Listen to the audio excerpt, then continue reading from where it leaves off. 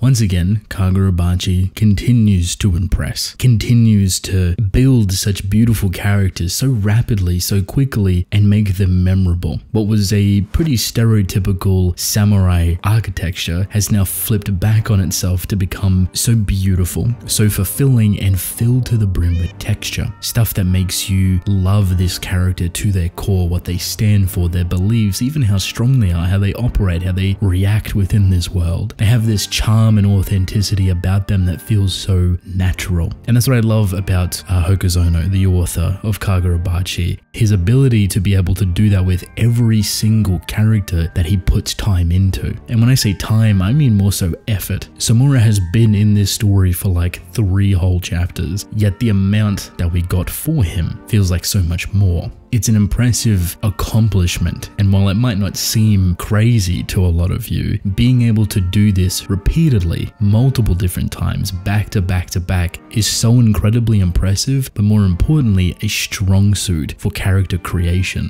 A really recent example is Kiora, and while he pillared as a central villain for that arc, Kiora's character feels oddly similar with the approach and style and authenticity that goes into it. There's an intention behind each action that goes into creating a character that is memorable. Kyora's death, specifically its artistic approach, lingers in my mind very often for Kagurabachi, the same way that Samura's introduction is now lingering in my mind. It feels refreshing, and I absolutely adore that. How do we flip the blind swordsman concept though? Turns out Samura wasn't blinded by an accident but by choice. It's a part of his beliefs. He blinded himself to turn his eyes away quite literally to worldly desires and passion. So on one side, you have him being true to himself and his beliefs and allowing his judgment to flourish naturally because it's not clouded by exterior things, which in turn allows his blade to be the sharpest it can be. The funniest thing about it, however, is how he traverses over to the other side, because a part of that whole belief would also encapsulate killing. He would not be able to kill people, as that is also part of the anger and worldly passion and desires. So there's a bit of a contradiction.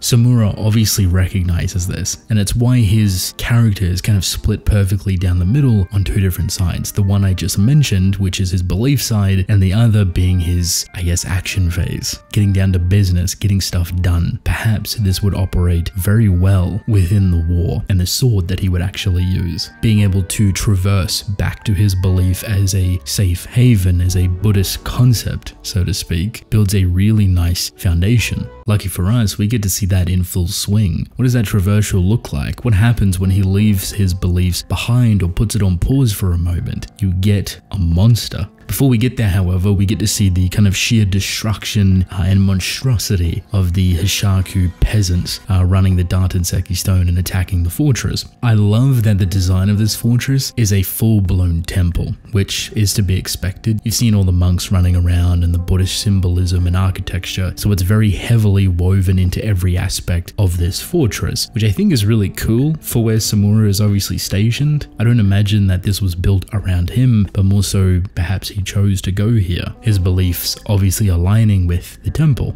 Now, I really like the monks in here. I think they're great. I wish there was just a tiny bit more of them. That's just personal preference, because when all of these peasants start to rock in with the Dartenseki, they're the ones standing guard, and they're pretty overpowered as well. Like, you have a handful of monks and a lot more of these peasants, right? And these monks know game. They know what they're doing. They actually bring the fortress to life in a really nice way, using like the tile shingles on the roof as a way to capture the peasants when they run across it. Super cool way to perhaps show their connection to the temple.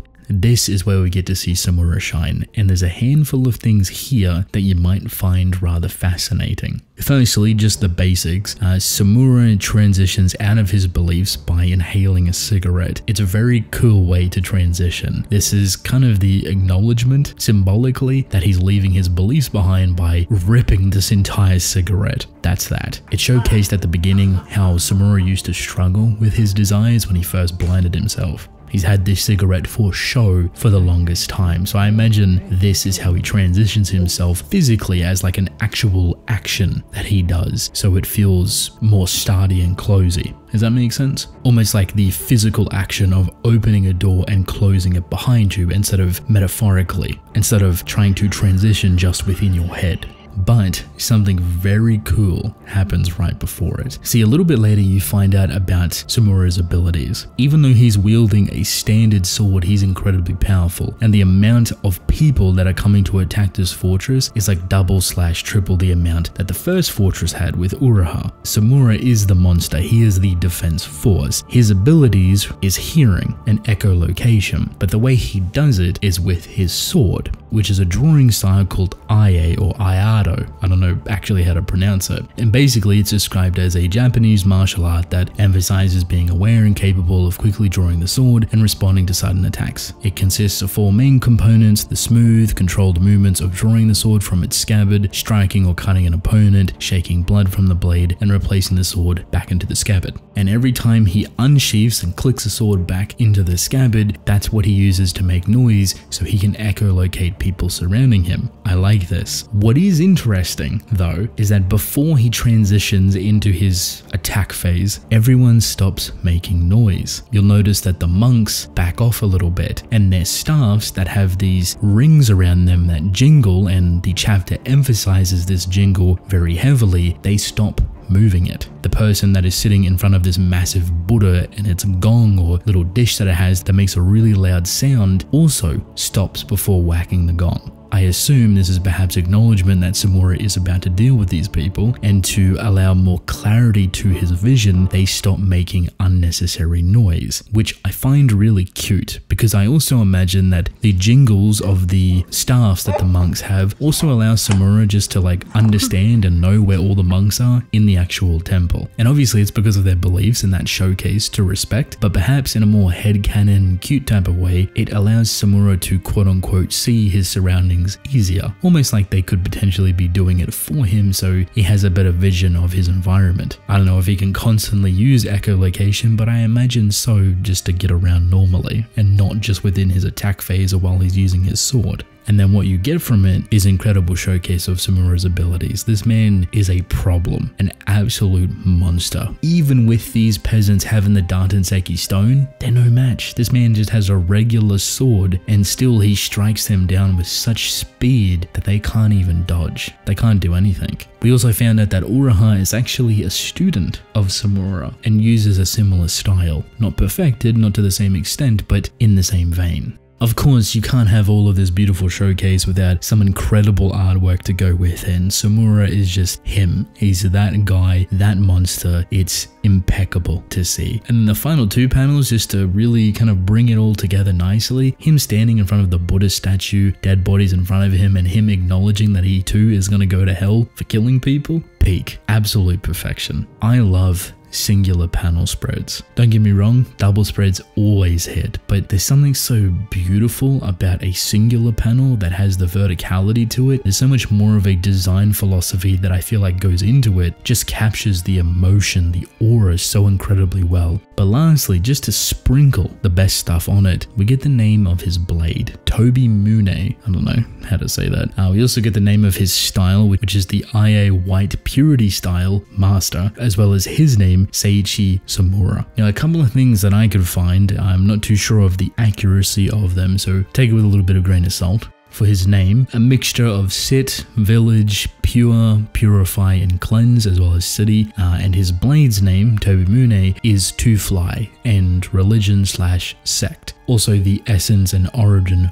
of something. I've seen a lot of people say that perhaps it is the bird sword, which makes me curious. Because of how his blindness works, I've always wondered how the sword would operate around it. Would it enhance it? Would it weaponize it? Would it make it easier? Would it give him different tools at his disposal so he can maximize the efficiency of his blindness? Does that make sense? Instead, maybe he doesn't actually need more sight, but more movement. Considering he draws the sword so fast and creates the sound himself so he can echolocate people, maybe a bird sword would be perfect for him to provide movement through the space at rapid speeds. You're looking at an even scarier individual here. The other option is that maybe he can just genuinely only fly, which would be hilarious because he's blind. So I don't know, but there's a lot of options here and I'm interested to see if he does get it, but I am also a little bit concerned. I don't think the author would throw away a character like Samura, but honestly, you never really know. Put it like this, death flags crop up very quickly, and Samura currently has a couple. They're not full mass, but they're definitely there. If there was a character that had to be killed off, it would be Samura,